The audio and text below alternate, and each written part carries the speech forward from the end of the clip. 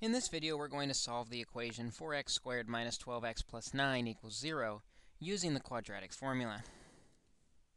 As we use the quadratic formula, we remember that's x is equal to the opposite of b plus or minus the square root of b squared minus 4ac all over 2a. And we also remember that the equation must equal 0 before we can use this quadratic formula. Our equation, 4x squared minus 12x plus 9, does already equal 0 like we want, and so we're ready to plug our values in of a, b, and c into the quadratic formula. X is equal to the opposite of b, which is positive 12, plus or minus the square root of b, which is negative 12, squared, minus 4a, which is 4, c, which is 9, all over 2a, which is 4.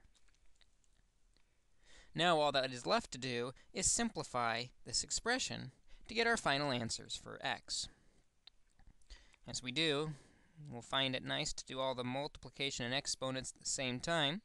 That won't violate any order of operations, giving us 12 plus or minus the square root of negative 12 squared, which is 144, minus 4 times 4 times 9, which is 144, all over 2 times 4, which is 8. Continuing by doing the subtraction inside the radical, we get x equals 12 plus or minus the square root of 0 over 8. And this time we can actually calculate the square root of 0, which is 0, giving us 12 plus or minus 0 over 8. But what's interesting about that is whether we add or subtract 0, it doesn't really change the value of our x.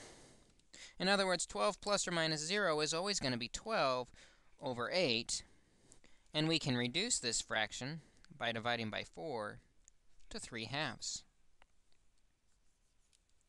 It turns out that this equation, 4x squared minus 12x plus 9 equals 0, has only one solution.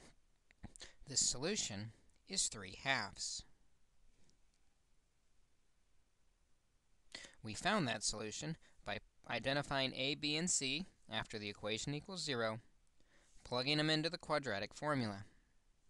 We ended up with the square root of 0, which is 0, and adding and subtracting 0 doesn't change the value of the numerator at all.